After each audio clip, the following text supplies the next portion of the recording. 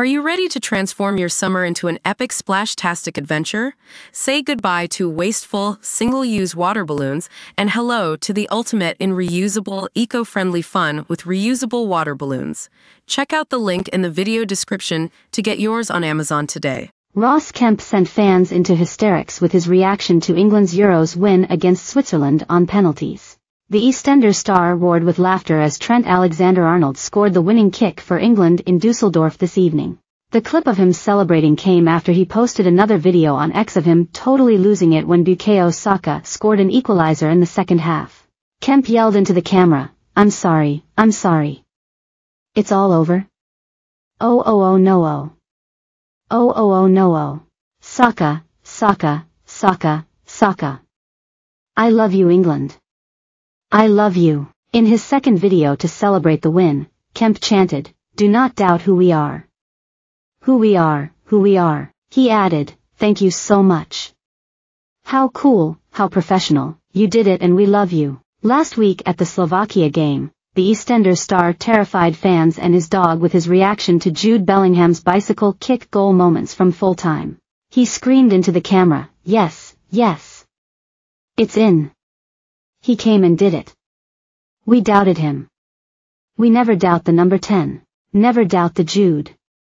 Jude, we love you. Now we finish it. Kemp later confessed that even his dogs were freaked out after he lost his composure.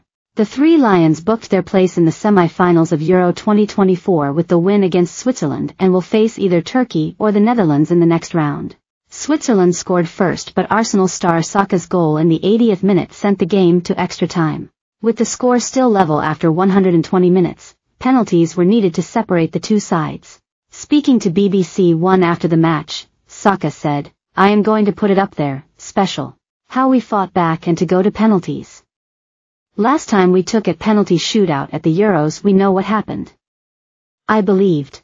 I felt like we dominated the whole game and the chance would come and I took it. I am proud of myself for that.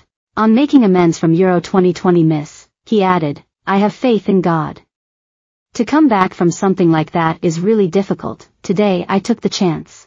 I think it shows how much we want to win this tournament. Hopefully, next game we can win in 90 minutes, but if this is what it takes, we will do anything. Prince William, like Kemp, was also spotted jumping for joy when Saka scored his late goal. Donning a navy suit and blue tie, the Prince, who is also the president of the FA, cheered on Gareth Southgate's men and punched the air with delight. Prince William also joined guests including UEFA President Alexander Seferin in the stands for the rendition of God Save the Kick before kick-off on Saturday evening.